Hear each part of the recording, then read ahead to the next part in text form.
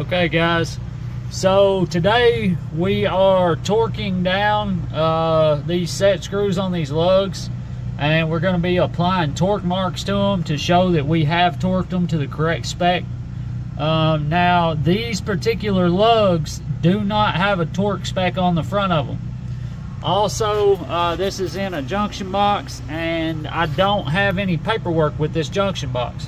So I have no idea what these lugs are supposed to be torqued to. Now there's two ways you can go about finding this information. The first way is to contact the manufacturer of the disconnect or lugs that you're looking at. So the lugs we're looking at are manufactured by Panduit. Right there's the name. They're UL listed, that shows that. And this is the model number. And that says, if you can't read it, that's LAM 2A350. This next number here is the rated size of wire, so it'll hold anything from 6 gauge to 350. Now nowhere on there, it shows up there it's rated for copper and aluminum at the very top up there, but nowhere on here does it tell me how many inch-pounds or foot-pounds of torque to apply. So if you contact the manufacturer and wait for an answer or the specifications in an email, you can get it that way. Or you can simply go to Google and you can type in that model number from the lug and find the brand, and you can click on it, go to specifications, and it's going to tell you the torque spec for this.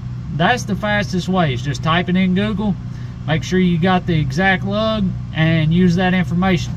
So I've already done that. So today we're going to be torquing these set screws down to 400 inch-pounds.